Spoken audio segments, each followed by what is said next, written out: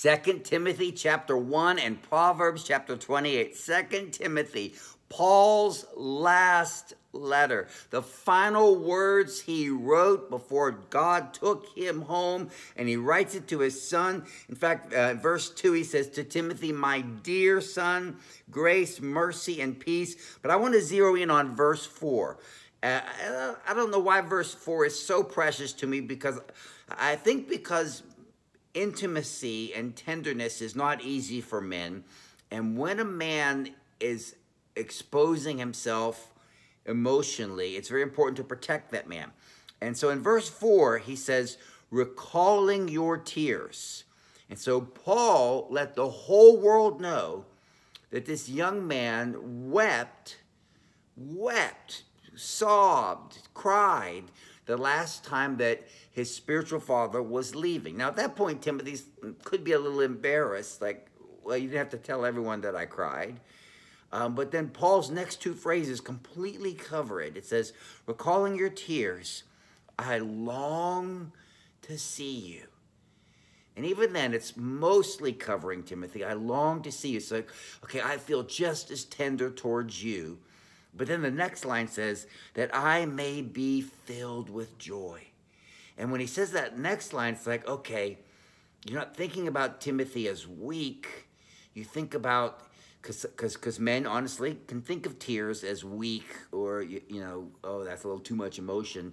But Paul takes that whole thing and says, oh, I feel just as deeply for you. And let's take this whole thing of tenderness and emotion and tears, and let me put an overlaying of icing on this cake. And the overlaying of icing is joy. You bring me so much joy.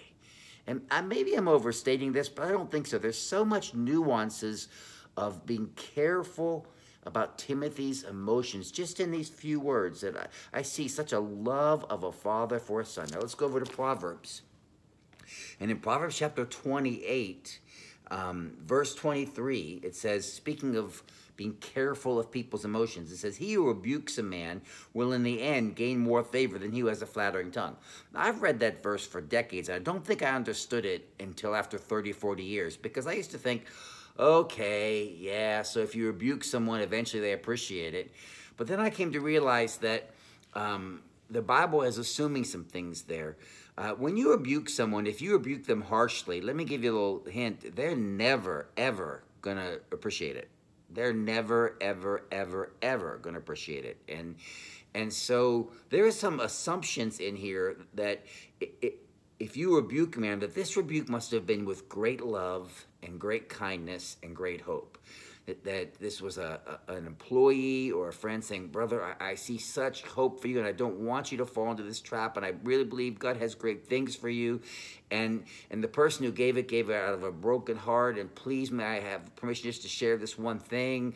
And they knew that they'd probably be rejected, and they still loved them anyway. So harsh rebukes, you never get favor in the end. But loving, kind, caring rebukes, you will gain more favor in the end. So that tells me that this is specifically a loving, kind, caring rebuke. If we ever have to give someone an honest answer, let it be so loving and kind and caring that even if they don't receive it at first, they eventually will appreciate it. Amen. God bless you. Have a great day.